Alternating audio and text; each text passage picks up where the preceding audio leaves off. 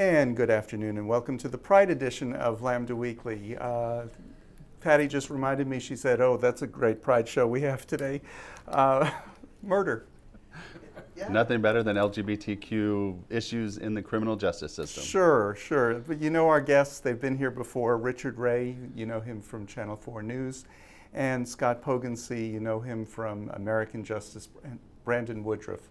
Yep. American Justice Podcast. And American Justice Podcast. And you don't know him from the 2020 special, not special, but the episode that was about Brandon Woodruff's case. Hey, I was on there for 5 seconds. You were in front of the Capitol.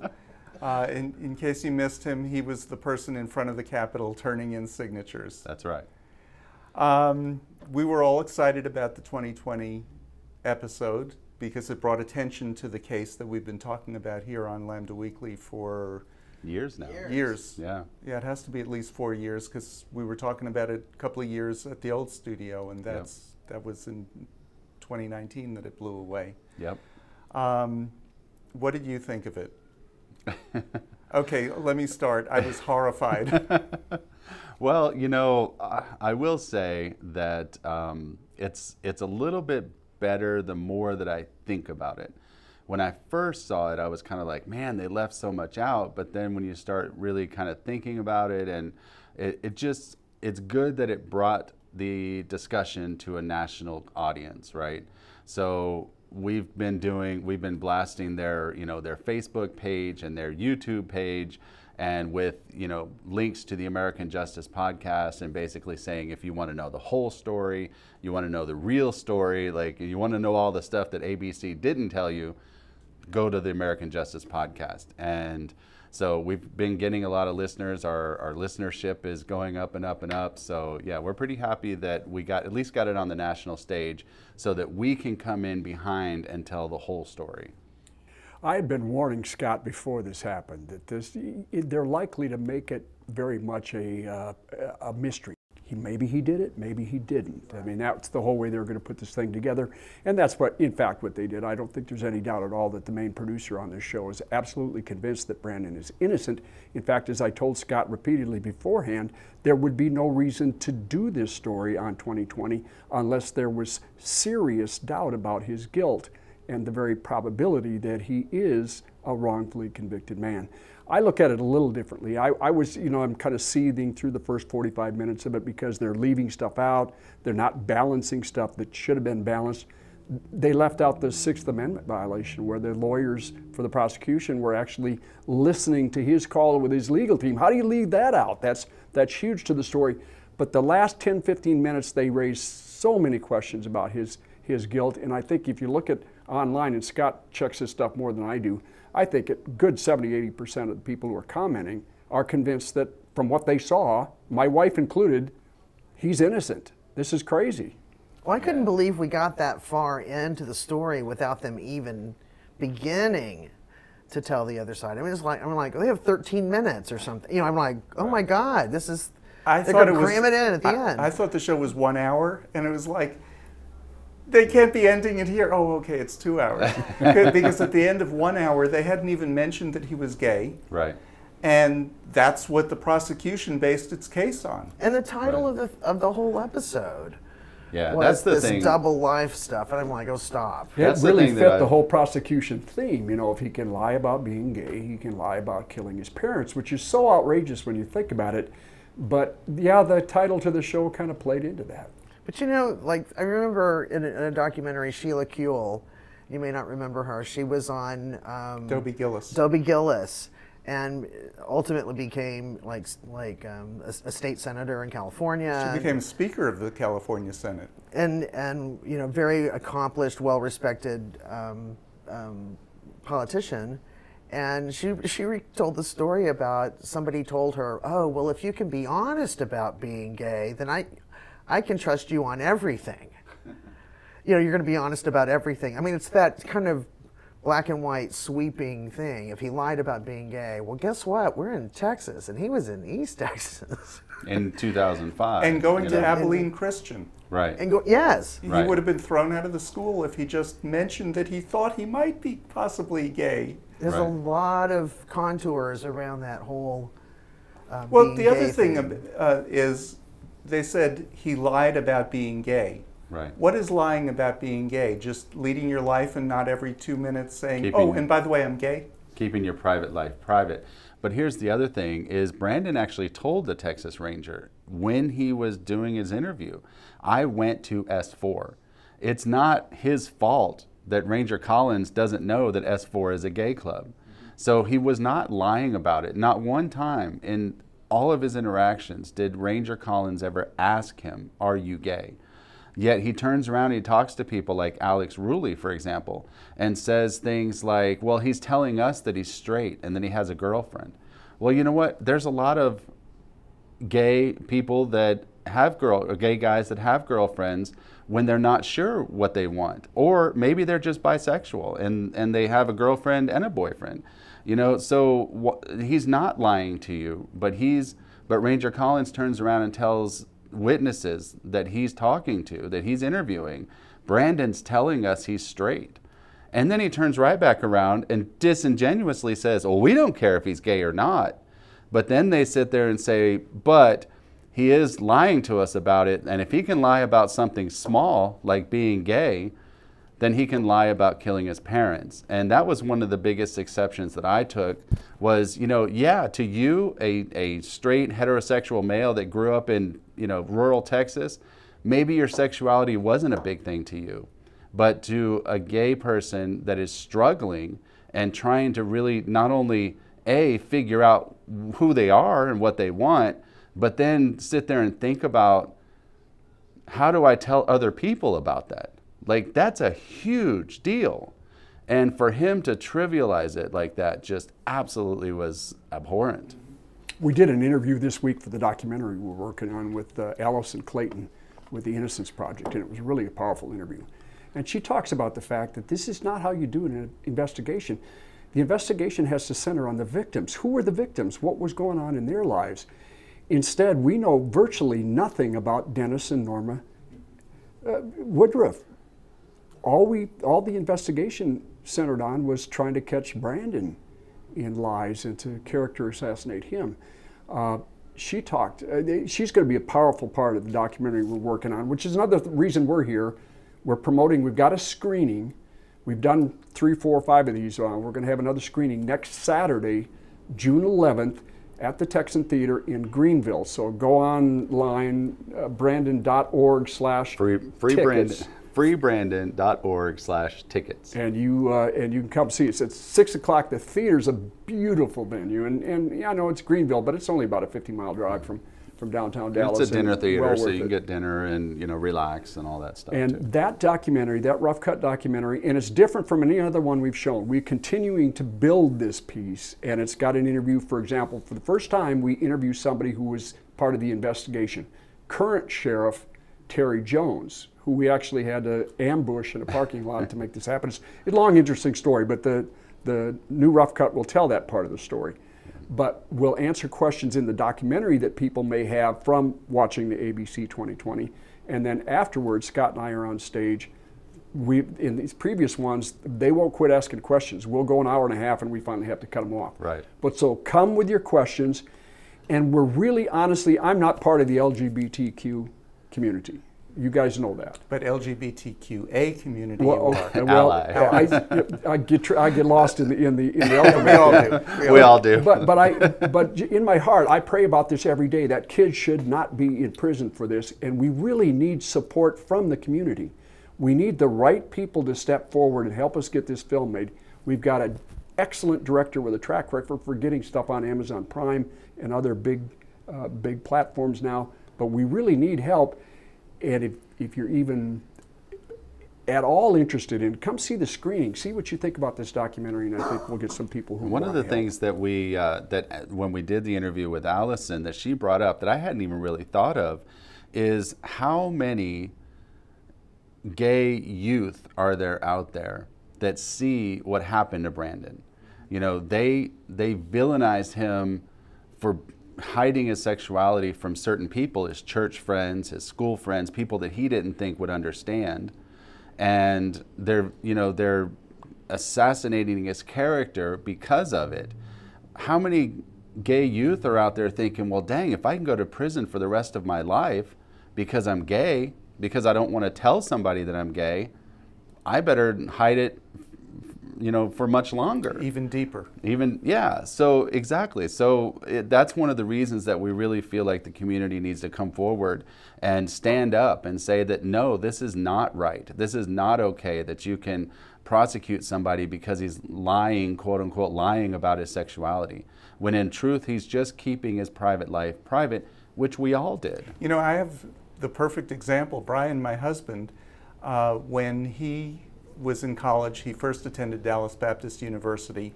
He was not out at all. He had a girlfriend at Dallas Baptist, and he was called into a dean's office. Obviously, this dean had better gaydar than Brian did because he was thrown out of the school for being gay, even though he was completely not out and he had a girlfriend. Wow.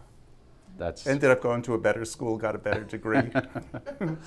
I think the world has changed a great deal, even in places like Greenville in the last 17 years. It was a very different place 17 years ago. And when you think about that, the environment that whole trial and the 3.5 years it took to get to trial was just, Brandon, the deck was so stacked against him that you begin to understand how it happened. It should never have happened. Now Greenville's almost a suburb of Dallas. Well, like Royce City, where the murders occurred 17 years ago. Scott has video of this even from 2017. There's a house here, and then maybe a quarter mile away there. Now there's subdivisions within a half a mile that have got hundreds of homes. It's become one of that new outer rim suburb kind of cities. At the time, it was a very rural place with a serious meth problem, which is another thing that the investigators never worked. It wasn't a little county that never saw murders. It had murders, and a lot of them were involved with drugs. Again, the ranger, as far as we could tell, never looked at that possibility at all. They just purchased a foreclosed double wide.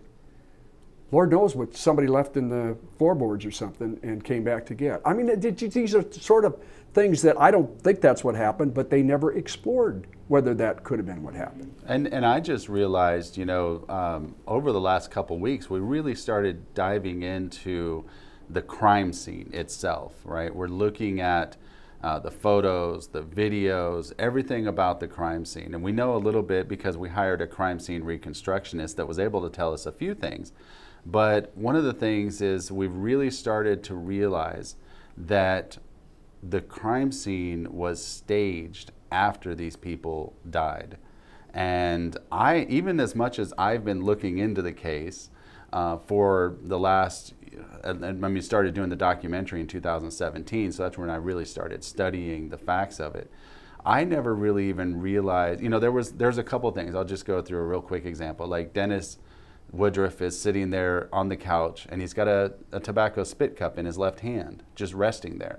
It's like, okay, well that doesn't make sense, but it's just one coincidence, right? Oh, so yeah, there's no tobacco in his mouth. Yeah, he didn't have any been tobacco. Shot or whatever, he probably would have dropped it. Well, that's the exact case that Allison Clayton made. If you're shot, you're not going to hold on to that spit cup. But he didn't have any tobacco in his mouth. Right. So there was no reason for him to even have a spit cup. So that was one thing, and then we started realizing, that there were the condoms and pornography that were just thrown about the floor, and we started putting two and two together, and we realized that there's a very significant chance that this crime scene was staged after these two people died. And if that's the case, it would totally exonerate Brandon because, as we talked about in other episodes, his window of opportunity to even commit this crime with the best case scenario for the prosecution is only 14 minutes. So there's just so much stuff that he would have had to have done, shoot and stab both of his parents, go to the bathroom, clean up, take a shower, clean the bathroom, change his clothes, clean the bathroom so well that there was no DNA found in there. Make sure that when he got out of the house, there was no blood on his shoes because it was a bloody, very bloody crime scene, right? And there was blood dripping all the way to the bathroom. So presumably there would have been blood in the bathroom before someone cleaned it up. So there was just literally no time for him to do this. And then add into, well, he propped his mom and dad up on the couch and put a spit cup in there and then put condoms all, like, it just doesn't make sense. And the 2020 episode didn't even talk about the timeline, never mentioned it. Right. Well, they had Allison talk about it, and she was saying that, well, there's about 19 minutes here, as she was, I don't think she studied the timeline as well as I did, but yeah, so they didn't really go over it, though. That's what we wish that they would have spent a lot more time on it, because the prosecutor in his closing arguments tried to argue that there was an hour that Brandon was unaccounted for, from 9:30 to 10:30. And when I first started looking into this case, I was like, wait a second, I thought I saw some phone records that, you know, so I started going back and piecing together every single call that Brandon made, every single call that other people made to him, and started realizing, wait a second, unless you believe that Brandon's on the phone while he's murdering his parents, which is totally ridiculous. Well, since he supposedly had a gun in one hand and a knife Yeah, in the other. what hand's he got for the phone, right? He's stabbing with one hand, shooting with the other, and making a call with, I don't know, holding it between his knees. Speakerphone. Like, you know, holding it between his ear and his shoulder. Right. But if shooting and stabbing and doing. Yeah, it's like, or he puts the phone away. Hold on a second, I need to stab my parents real quick. I'll call you right back. You know, stuff like that. So if you look at the time that he's not making calls, then there's only 14 minutes that he would have to do all of this.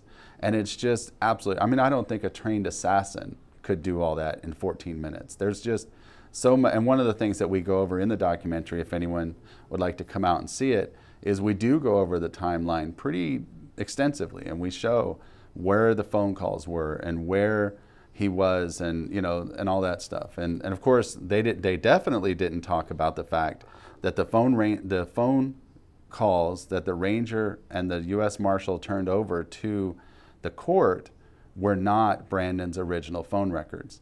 And this is one thing that just absolutely, I don't understand how it's not a Brady violation. But basically, all of the phone, we had an expert that was able to go back and analyze the records now. And he's able to say that every single phone record that was turned over to the court in this case, from Michelle Lee to Charla Woodruff to Mike Etherington to Alex Rulli, all the extraneous people, they were the original phone records that were turned over to the court. Yet the phone records from Brandon were not authored by the phone company. They were authored by the U.S. Marshal's office. And so what they do, like a summary? Well, what this expert was able to say is basically they just imported into an Excel file, and then there's no proof. You can't prove that they manipulated the calls because it's the file is authored by the U.S. Marshal's office. However, what we can prove is that it's not the originals, and it leads questions to, well, wait a second, why did you not turn over Brandon's original records? And the kicker to that is Brandon's records just happen to have 14 hours missing from the day of the murder. So, but we know that he made calls because we have, for example, his girlfriend Morgan Lee. We have a call from Brandon to her, or several calls from Brandon to her. We have his friend Robert Martinez that on his film bill shows Brandon called him. So we have all these calls. Why are they missing? But the biggest kicker is, why did you not turn over the original records? And that is what is really... I mean, there's this thing called best evidence. Exactly, and yeah, we go over that in the podcast, and that's... We need to take a break. This is Lambda Weekly. We're talking to Richard Ray and Scott Poggensee about the Brandon Woodruff case and how it was presented on a recent episode of 2020. We'll be back with more Lambda Weekly right after this. And this is David Taffet. I'm here in the studio with the late Patty Fink. LaRon is at Fair Park in the parade. Patty, He's priding. I saw... He's proud. I saw him yesterday at the festival, and he was there with Gabrielle, and I have not seen Gabrielle since before the pandemic. She has grown into absolutely a gorgeous young lady. So, wow. Is she taller than him yet? About his height, yeah. Wow. Yeah, and I'm not saying that while he's here, because I just don't want to compliment it. I just want to say that I'm really happy to see that Patty Fink identified in the social media as the late Patty Fink. That was Yep. a comment on her tardiness or something, because she's very much alive in here. Well, she's alive in here, and she was on time, so I don't know. Well, we do have her funeral planned. It's scheduled for 11, and we'll roll in the coffin at 11:30. At 11:30. Hey, but you know, Wednesday when we were at the Dallas Police Department headquarters raising the pride flag, Megan Thomas, the LGBT liaison for the department, like said in front of everybody that why I was late, why she moved me down in the program, and she expected you not to be there on time. Well, but Chief Garcia said, you know, you saved me, because that's his reputation too. Or at least, you know, plan on 11:30, but then tell her 11, right? We've tried that. my Patty, the show point starts is at a quarter to 1. My point is that Chief Garcia and I are, you know, compadres. Oh, Nice. So. we're talking about the Brandon Woodruff case, and or as it was profiled on ABC's 2020. When they called me, because producers from the show called me to ask me about, you know, what I knew about the case, and they had several questions. What convinced me that he's innocent? I said the timeline, the missing phone records, the question about the murder weapon. It's never been proven, either one, either the knife or the guns. Right. They hardly talked about any of I those. was going to say, so they didn't touch on anything you talked about. Well, the other thing they didn't touch on that I talked about, I said, you know, I'm not sure, you need to call Scott Poggensee about that. You know, I'm not sure, you need to call Scott. I'm not, you really need to call Scott on that one. He'll have the answer for you. And they didn't, did they? Oh, yeah, they did. Oh, yeah, they worked with Scott. Yeah, we worked extensively. with them extensively. And, you know, that was one of the things that we were pretty disappointed in, is because we've given them, you know, a lot of the stuff that was in the show, we gave them, we turned over to them. And so much of the stuff that shows Brandon's innocence, or at least shows the fact that he was railroaded and that he was not given a fair trial, they just didn't include. And, you know, I understand that, because they're a news show, right? They're trying to get ratings. In fact, they actually ended up moving Brandon's episode up because it was sweeps week. So they were they felt like it was going to be a high-rated show. Right, that's what they sent me an email. Oh, Brandon's show's going to be on this week. It's sweeps week. Right. Well, So, in fact, that's incredible that they got it on that fast. I don't know how much we could talk about this, but there's another network in town right now that has interviewed Scott extensively. We're working with them just like we have with others in the past. And they're not going to get theirs on until late in the year, November or December. We can't talk about who they are yet, but it's a show that very much is going to, I think, take a different tact on. ABC, for dramatic purposes, wanted to make this very much a mystery back and forth. But I have to say over and over again that it's been such a blessing that they gave this story a national airing. It has our change.org page, for example. Yeah. Tell people how to find that. It's change.org/Brandon Woodruff. And it's gone up by tens of thousands of signatures. So it's opened this up. The major Spanish language newspaper, El Diario, I think, in New York, has got a huge story on this. Yeah. All that, I think, came out of the ABC 2020 piece. So as frustrated as I know you are, David, and I know Scott was originally, I think he's tempered that some, it's been a real blessing. Well, and the good thing about it is that when something does happen big in the case, you know, when Brandon files his writ of habeas corpus, or, you know, something happens in the case, there's going to be so many people that are going to be like, oh yeah, I remember that. I saw it in the newspaper, or I saw it on ABC, or I saw it wherever. Whereas if we didn't have that national attention, then if something big happened, they wouldn't have that. You know? There's other networks that we've worked with in the past that didn't quite pull the trigger like ABC 2020 did, but they've told us too, yeah, we want it, when something happens on this, we want to know about it. So there's a real good chance that this thing could blow up further. I pray about it every day. I hope it does. Plus the documentary that we're working on, you know, when we get that thing made, it will also have, you know, we'll show, we're not trying to hide the truth, right? So we will show anything that shows that Brandon may have been hiding things or whatever, but the difference between us and ABC is we're going to also show the explanation for that, which is like, for example, the bag, right? That Brandon was freaking out about because when they were coming back from the club, a couple of his friends, Alex and James, were in the back while Brandon was driving, and they were going through his personal overnight bag. And Brandon started freaking out, like, "Hey, put it down!" Like he almost pulled over the truck because he was so mad that they were pulling it over, that they were going through it. And ABC didn't really talk about it, but the reason for that is because he had some gay pornography in there. And the guy that was in, his friend that came with him from Abilene Christian University, Robert Martinez, was in the truck with him. And if it would have been confirmed that Brandon was gay, then, and Robert told anybody, he'd be thrown out of college. So but the prosecution takes things like that and they say, oh, well, obviously there's the murder weapon inside that bag. That's why Brandon doesn't want anyone to see it. But then the Rangers ended up seizing the bag, doing a DNA test on it, and of course there was no DNA in it whatsoever. I can kind of relate to that. As a gay woman going to Baylor University. Right. You know, Jerusalem on the Brazos. And I know what that's like being gay in that environment. Right. Yeah, and if somebody finds out about it, and you're petrified that they're going to tell somebody. I thought the most powerful part of the show, though, was when they interviewed Brandon. Yes, I thought absolutely. He did a good job of defending himself, looking honest, as honest as you can look through double-pane windows. Right. Well, they made him cry. And all the promo stuff they had, he looks just terrible because his eyes are red and swollen and puffy and everything. I didn't really like that too much, but again. I thought that made him human. He's been in prison for how long now? Since 2000? Almost 17 years. Yeah. So I agree. I mean, you can just tell by looking at him, by watching him when he talks, that he is not the kind of person that would commit a crime like this, number one.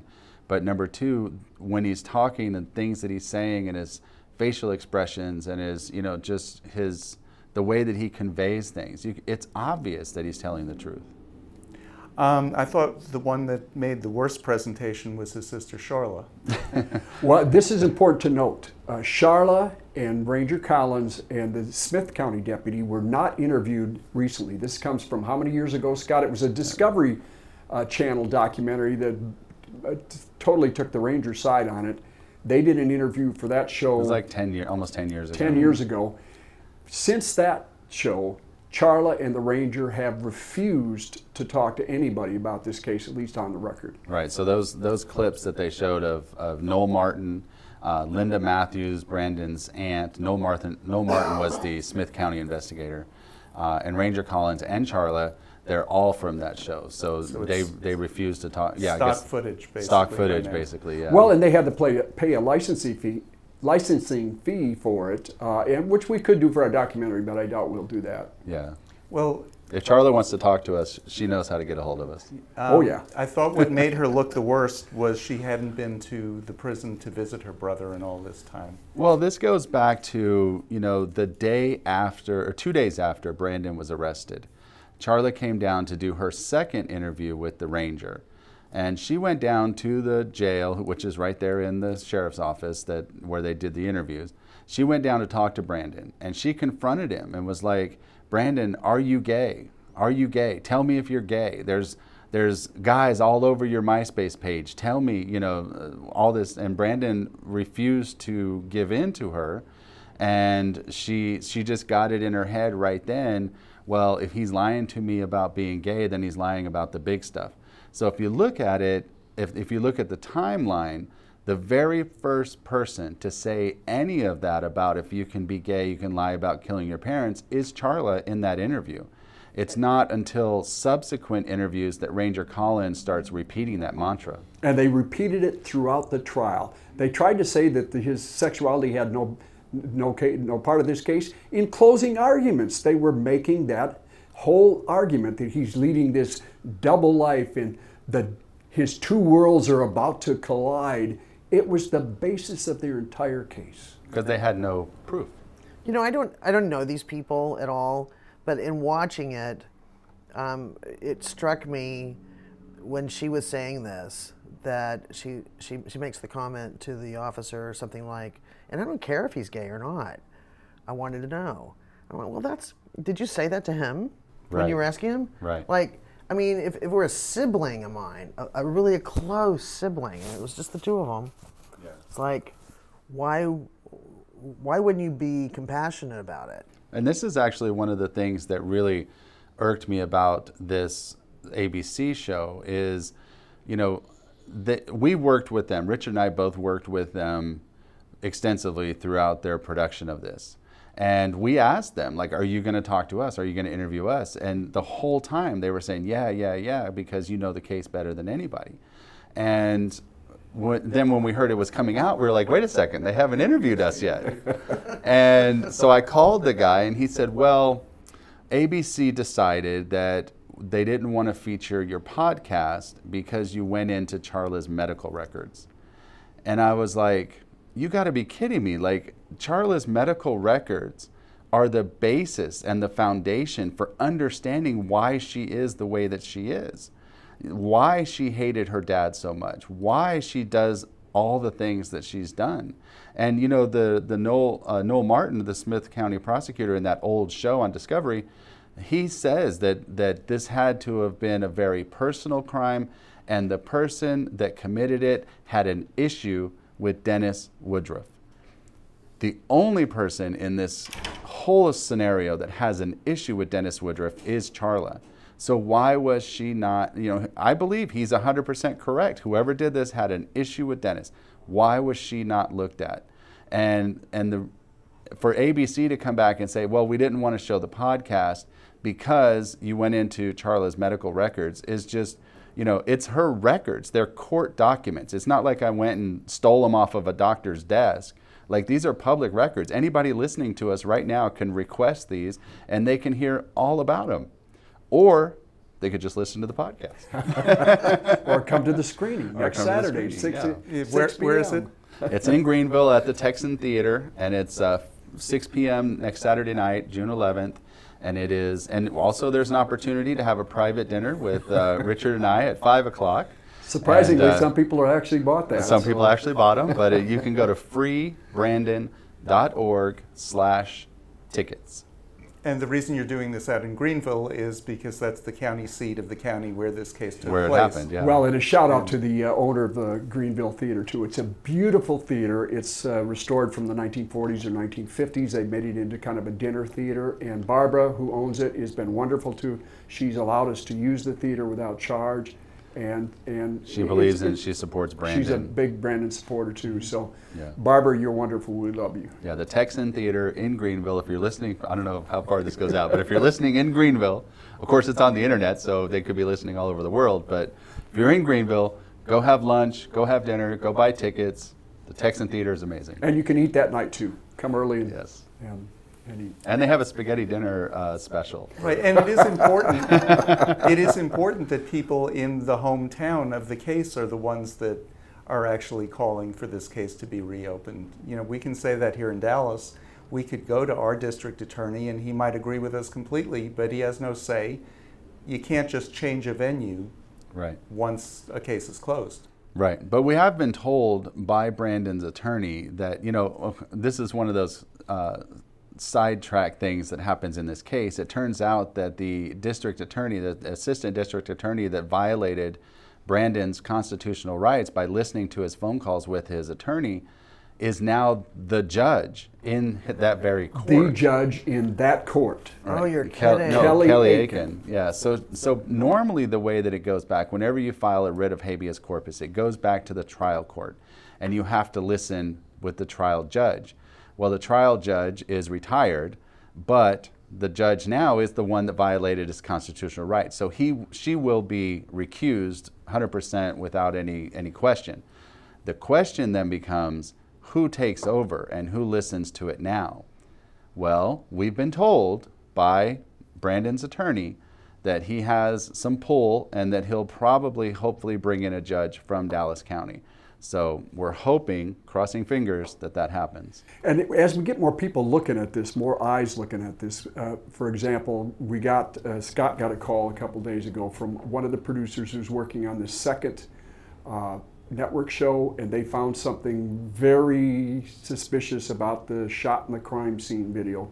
Yeah. I don't know how much we can get into that. I don't think we can go into that, but yeah, very suspicious. There are more eyes being put on this by people who are looking at it critically, and they're going, wait a minute, that doesn't look right. So fingers crossed, prayers said, this thing is moving forward. We need to take a break in a minute, but one of the pieces of evidence that they don't have is any blood in the car that Brandon drove away, the truck. I don't care how well you cleaned yourself up, there would have been on the bottom of his shoe. Absolutely. That was the way to get out of that house. There would have been some blood that they would have found in the truck, and they were looking for it. Oh yeah, yeah. They sent it to the FBI crime lab. One of the things that was mentioned by Charla in the 2020 video was that, okay, the Alzheimer's just kicked in. Was it has to do with the Yeah. DNA or the blood or anything like Oh, that? the truck. Yeah. Yeah. Oh yeah. Oh She God. made the a truck. big point that nobody, that was her mother's truck and she would never have lent it But to she's Brandon. the only one that I've ever heard say that. Right. Yeah. Absolutely. Everyone that actually knew the family, because Charla had been away at college for almost 2 years at this point, so the people that knew the family at that time, the next door neighbor, some of the family members that talked to Dennis and Norma often, Brandon himself, all these people knew that Brandon drove that truck a lot. In fact, one of the things that well, there's two things that really point to it that are objective, that you don't even have to worry about opinion, is number one, Brandon got a speeding ticket in that truck.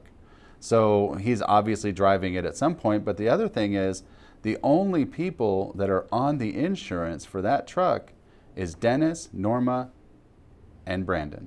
Oh, so he's even on the insurance? He's on the insurance. Again, and that's the sort of thing that for dramatic purposes, ABC wanted to make it look like, yeah, he could have done it. But if you really look at that, Charla's the only one that's saying, oh no, Mom would have never allowed him to drive that truck. You know, even somebody who, you know, I use my truck all the time, I use my car, whatever.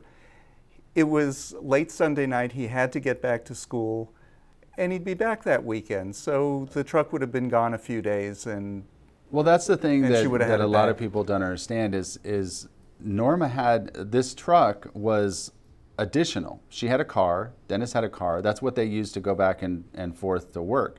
So the only thing that that truck was doing, it was sitting in front of the horse trailer at the Heath house that was basically preventing the trailer from being stolen. So the truck would just sit there all week long. And Brandon's truck, he had a Dodge Ram that was older and it was breaking down. In fact, Dennis had to go to Oklahoma one time to come rescue him because it broke down. And they were planning on buying Brandon a new car, a new truck, the next weekend. So they told him, yeah, just take the good truck back to college, bring it back next weekend, and we're going to get you something else. So for ABC or any program to make, and the prosecutors themselves, to make such a big deal about that truck is just, it obviously shows that they don't have anything else and they're just trying to throw spaghetti at the wall and hope it sticks. We need to take a break. You're listening to Lambda Weekly on 89.3 KNON FM. Patty, you'll open. And Patty, take it away. You're listening to Lambda Weekly. This is the late Patty Fink in the studio with David Taffet and our guests talking about the Brandon Woodruff case. So Scott and Ray, Richard Ray, sorry. I know I hate those people that have two first names. It's like, what do I call you? Well, we were just talking about the truck, and I came away from watching this episode of 2020 with questions about the truck. But thank you for clarifying a lot of that. And we were just talking in the break about how he actually switched out the truck. He left his truck at the Heath property and took the truck from there. Right. Which makes perfect sense, Right. because that was on his way toward getting to school. Right. And that's, you know, and the unfortunate thing is obviously Dennis and Norma are not here, so they can't tell us this. So Brandon's the only one that can tell us that, you know, they told him to take that truck because he was supposed to be coming back the next weekend to get a new vehicle. And so, you know, sometimes when the only person whose version of the story you hear is the person that's being accused, it makes a lot of people not believe him. But the thing is, like, he's, you know, if you think about everything in this case, Brandon has not once lied about anything. The only thing that they have, and we can talk about this a little bit if you want to, is the timeline. You know, Brandon just didn't, he was a 19-year-old kid. He didn't pay attention to the clock. And they're questioning him about where he was a week ago. And he says, well, I know that I went to have dinner with my parents. I know that I went over to the Heath house and got ready to go to the club. I know I went and picked Robert up. I know we went to Alex's house to get ready. Then we went to S4. Then we went back to Alex's house, and then I went to college, back to college with Robert.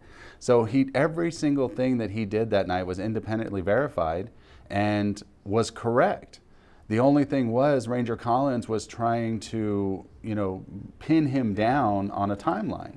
And part of the timeline that ABC gave was wrong because Correct. They talked to the neighbor who said, yeah, he was here at 10:15 or whatever time they said. Right. And then they had somebody else say he was in North Dallas at 10:30 or whatever, right, in a time period that he couldn't have gotten there. It's really pretty simple when you look at it. There's no question whatsoever that his mother, Norma, was on the phone to her mother till somewhere around 9:20, 9:25, 9:30, somewhere in that area. Right. Brandon is making a series of calls at 9:40, 9:41, 9:46. Even before that, 9:15, 9:21. A whole series of calls. Again, they didn't turn over Brandon's records. There's this missing 14 hours, but you can reconstruct that from other people's phone records. And that's why immediately the ranger had seized on this, because he had a witness that lived across the street in Heath that said he'd seen Brandon. He was sure it was right after the 10 o'clock news started, because that's when he goes to bed. He'd seen Brandon there. Well, that's really proves he couldn't have done it, because all these phone calls being made, mom's alive at as late as 9:30. He's seen shortly after 10 o'clock in Heath. You can't even drive from Royce City to Heath in that amount of time. But it was that initial, we caught you in a lie, you must be lying. That's why the ranger seized on that one suspect. Brandon became his one and only suspect. Well, and there's two things about that. The first thing is Brandon told the ranger several times in the interview, I don't know, I'm not sure, I can't give you an exact time. That's not somebody who's lying. Right, exactly, and that's my point, is how, you know, that's like if David, you were to call me up and say, hey man, I know I owe you some money, how much do I owe you? And I said, I don't know, it's like 50 bucks, I think. And you go back and look at the receipts and say, no, it's $49.50. You're trying to, you know, it's like, no, I told you up front. I don't remember. I don't know. I'm just estimating. And that's all Brandon was doing, was he was trying to estimate to the ranger to help him out. Like, let's get past this and go find the people that killed my parents. And if you look at the other young people that testified about where they were and what they were doing, they're all off by hours. Hours, yeah. No, and none of those kids knew where they couldn't tell him. I mean, they said one thing, and then it turns out the phone records show that they were off by an hour. Well, and that's the other thing about that. The second point I was going to make is that, you know, Brandon, he didn't know. His family had told him prior to the interview, Ranger Collins and, you know, Joel Gibson or Terry Jones are going to be looking at you probably because you're the last person to see mom and dad alive. And he's like, okay, that's not a problem. I don't have a problem with that. So he starts trying to pinpoint his own timeline, right? He's trying to figure out where he was that night because he knows that they're going to ask. So he can't really figure out exact time, so he actually called Robert and was like, hey, what time did I pick you up at Denny's? Because I'm trying to, you know, figure this out. And Robert told him it was around 9 o'clock, when in reality, it was actually around 11 o'clock. So Brandon's sitting there thinking, when Ranger Collins is trying to pin him down to this timeline, even though he's telling him, I don't know, I can't give you an exact time, Ranger Collins is like, okay, well, you would have left at 8:30. That would have put you there by 9, da-da-da. And he's like, yeah, that sounds good, because he's thinking in the back of his head that Robert told me I was there at 9 o'clock. So, hey, it's all adding up. Sounds good to me. And then Ranger Collins turns around, lowers the boom, and says, "No, you're lying to me because we have a witness that saw you between 10 and 11. And if you look at... But that was at the Heath house, not at the parents' house. Well, yeah, but that's where he was saying that he would, like, Ranger Collins accepted that he went to the Heath house. It was just a question of what time did he leave. And, you know, and that's the thing is Brandon sitting there saying, I don't know, I can't tell you, but if you're going to say I was there for 30 minutes, I guess I'll agree with you because Robert says that he didn't say this out loud, but he's thinking to himself, Robert says I was there at 9 o'clock. Okay, sounds but good he to couldn't me. do all those things in 30 minutes at the house. Well, and if you look at the phone records that we do have, he made a call from somewhere in Mesquite at like 10:46. Yeah. He's on his way. I mean, all this stuff is in the records if you look at it. Yeah. But again, it's really important to keep in mind that Brandon said to them in that first interview, please check out check the phone records, check with my friends, please check this out. They promised he would.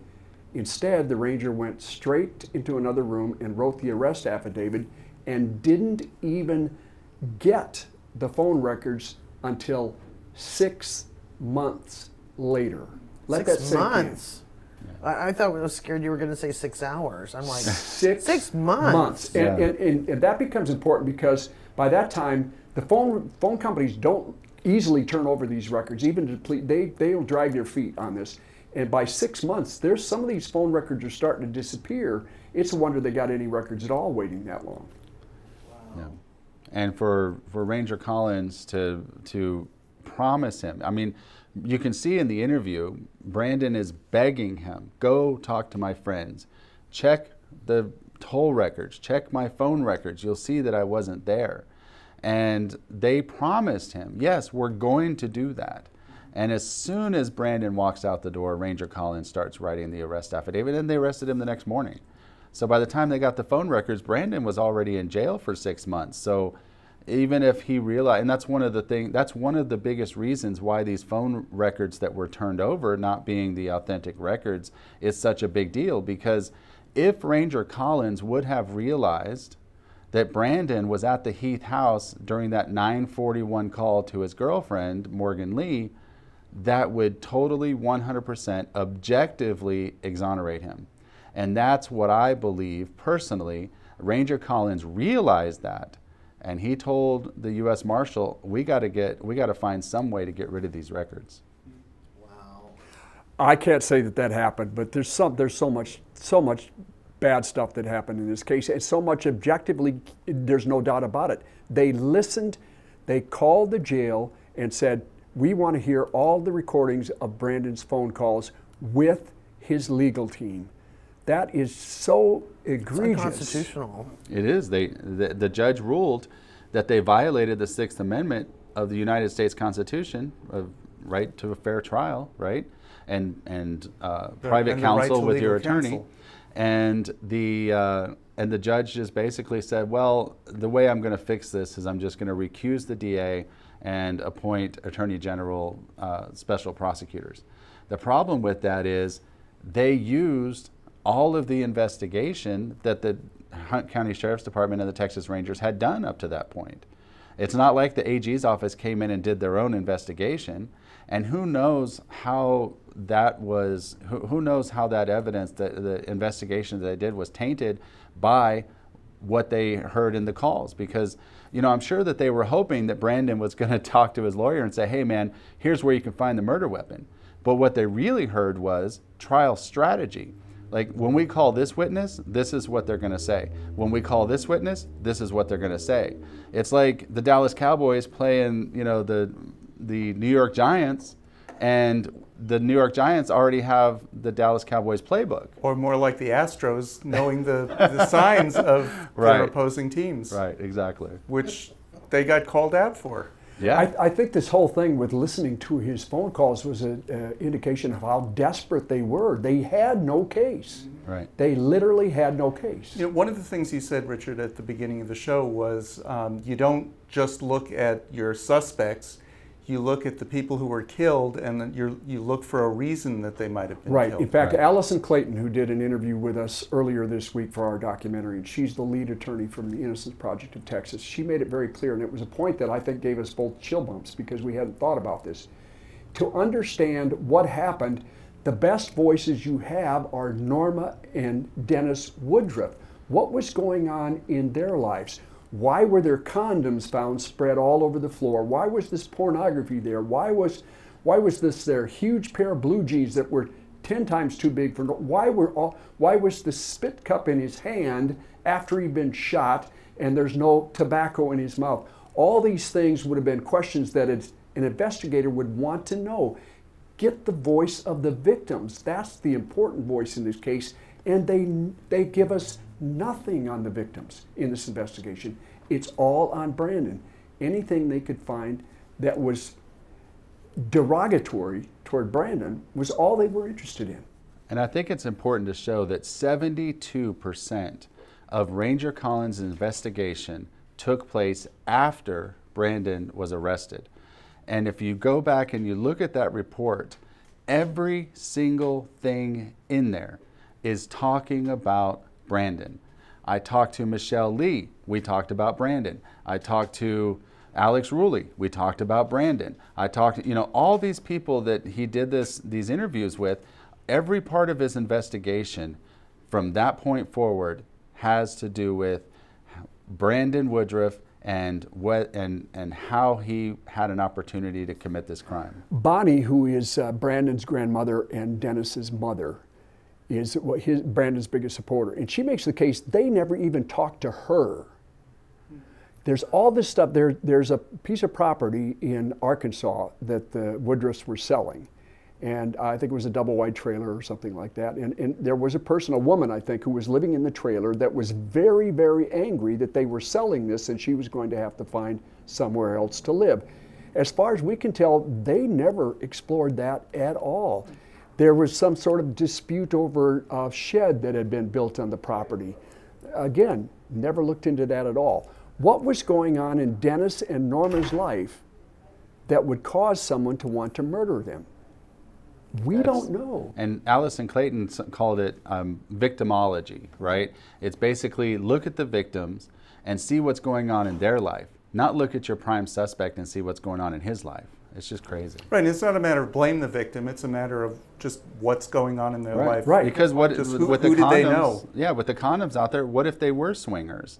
What if they were, they hosted these parties and stuff? Wouldn't that be someone that you'd want to talk to? Maybe something got out of hand. Who knows? But when you don't look at the victim and their life and what's going on in their everyday dealings with people, how do you know if there's anyone else that has a motive to kill these people? I thought it was, I still kind of rolling around in my head about the truck. It kind of cracks me up that okay, mom and dad are on the insurance and Brandon's on the insurance, but not Charla. But why would you add a 19-year-old kid? That's got to be expensive. I mean, that's just gonna, you know what I mean? That's a smoking gun. It For is. somebody who's had teenagers on my insurance policy, yeah, that's a smoking gun. Right there. It's like they did not do that lightly because it was gonna Yeah. crank the cost of that insurance to put him on there. So it wasn't like, oh well, it's a little thing. We'll just throw him on. We'll bundle. Right. And that's not how that works.